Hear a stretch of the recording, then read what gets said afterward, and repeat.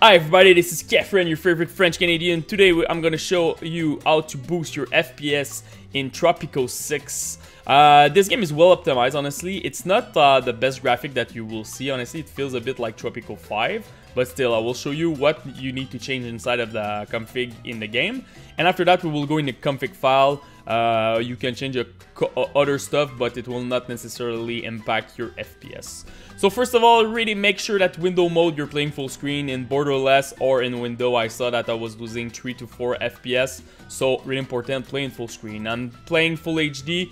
If after all the change that I will show you, you're still don't get your 60, you will for sure need to lower your resolution. Last resort, you can change the render resolution. You can go lower, like 95 or 90, but you will see that your image quality decreases a lot. So I'm not recommending to change this one, except if you're still getting, I don't know, 20 FPS and you want to play this game. You can lower this, but this is last resort.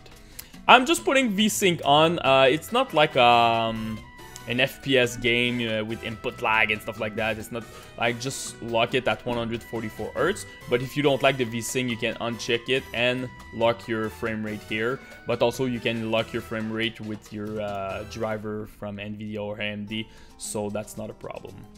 For anti-aliasing, I'm using FXAA. You will gain 3% of FPS temporal to FX. Don't go with disable because you will see that the game looks like shit without any anti-aliasing. So just play with FXA. Shadow quality, this one will give you the biggest boost for your FPS. Ultra to low, I'm getting 10% of increase, so huge jump. Play this one at low, really important.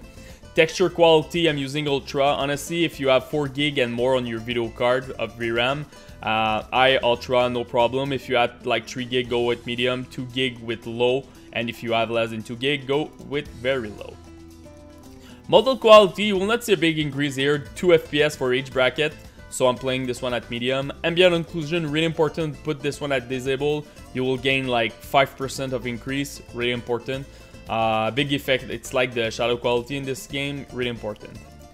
Shader quality, play at medium. You will gain 2% of FPS increase for each bracket. I don't see a big difference between medium and high, but medium and low you will see a kind of like not a huge difference, but a big. Your image quality will decrease. Water quality, really important in this game too.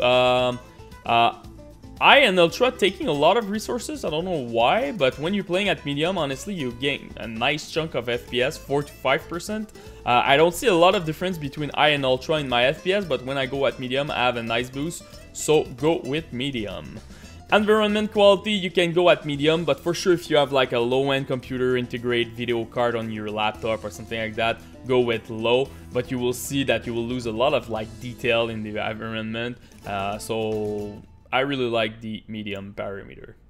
Particle quality, this one is more like if you see that something happened, I don't know, a fire, you see a like particle moving in the game and you're getting a drop of FPS, that's probably because you have some trouble to run it. So just lower your particle quality at low, but if you don't have any issue with it, just go with medium. At the end, remove the bloom, lens flare, and depth of field. You will gain 5% of increase, so pretty nice chunk, and apply. After that, we will go in the config file. So now, in the config file, you need to go to Document, My Game, Tropico 6, Save, Config, Windows No Editor. Open the Game User Setting. This is the file that you will see. All the parameters that you saw inside of the game are there, so you already changed it. But you can change a couple of other stuff that are kind of cool. So for an example, here the intro, you can write false and remove the intro when you open the game. Also make sure that your game use HDR display output is at false. I had a couple of games that I don't know why, like No Man's Sky, it was true by default. And I was losing like 20 FPS because of that. So make sure here it's at false. After that, you can read like all the different stuff that you can do, but you can change a lot of stuff that are not inside of the setting of the game. So just change whatever you need to change, the stuff that you don't like in the menu, UI, and stuff like that. So that's about it, guys. If you have any questions, just come in the YouTube section. Post me your rig, so CPU, GPU, and RAM. I will try to help you the best that I can. And don't forget to subscribe to the channel. Peace!